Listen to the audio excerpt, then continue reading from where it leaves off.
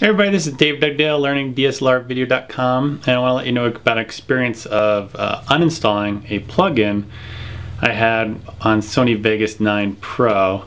The plugin was called DVFilm, by DVFilm, called Epic One, and basically what Epic One is kind of a really neat concept which I wanted to try out, and it's beta, and this is by no means to be construed as a review. It's not a review. This is a beta product. This is something I tried and I ran into. I'm not reviewing it at all, but basically what it does is it creates these proxy files. It puts it in a subfolder of the folder where you originally had your like T2i, 550D, 7D, whatever video files, the .mov files. And what it does is it creates a different file that can play in your preview window smoothly, because if you don't do this, it's very choppy.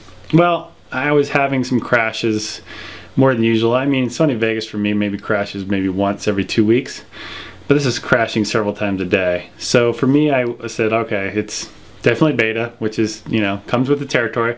So I went to uninstall it. When I uninstalled it, Sony Vegas, I rebooted the machine and I couldn't find the .mov files again to import. It wouldn't let me import any MOV files. I couldn't see them in the preview window or anything.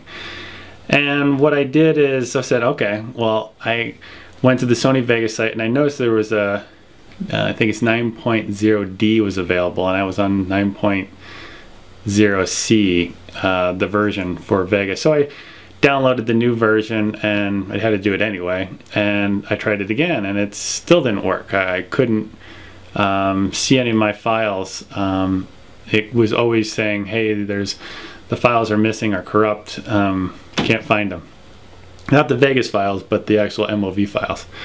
So then I said, okay, I went through and looked in my system folder. I'm on Windows 7, the program files, and there was some DLL still left from the uninstall, so it didn't uninstall completely. It's beta, so totally understand that, and it also didn't uninstall any of the proxy files, which I totally understand.